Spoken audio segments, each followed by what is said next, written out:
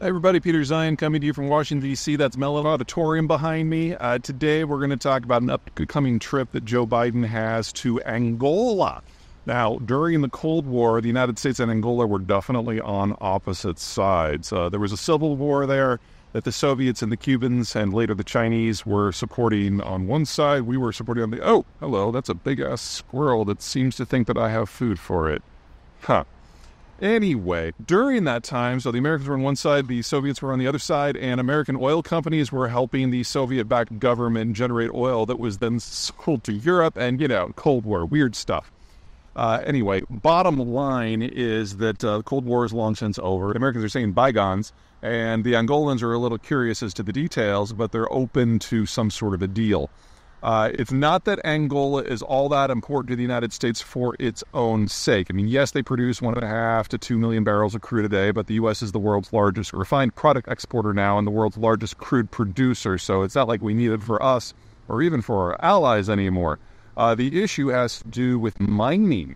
Africa is kind of the great frontier for large-scale mining, particularly on a belt of countries going from Congo south. This is the old Cecil Rhodes route. Cecil Rhodes is the guy who basically founded modern South Africa. And from the Copper Belt in southern Congo, there's a series of collection railroads that link together and form a spine going down Zambia, Zimbabwe, Botswana, and ultimately reaching the better ports in South Africa. Well, there's something called the Benguela Roadway or the Lobito Corridor that cuts across Angola to the Atlantic that intersects this line. And ever since apartheid ended in South Africa, the government has become increasingly dysfunctional, and the maintenance on the main spine railway has steadily degraded to the point that it's pretty rough in a lot of places.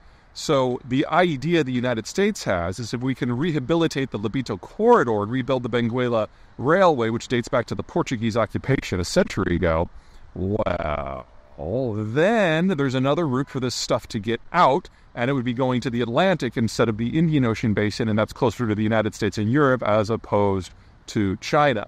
So it's become a bit of a tug of war that the Angolans are encouraging because everybody's spending infrastructure money in their country.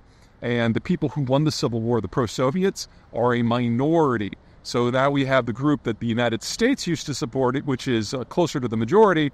That's kind of an oppressed population. So once again, there's all kinds of weird geopolitics going on in this Southwest African nation.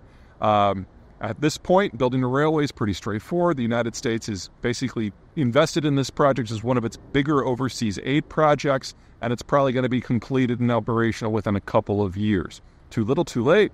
Time will tell, but the country is very much in play. And so, of course, Uncle Joe's going there.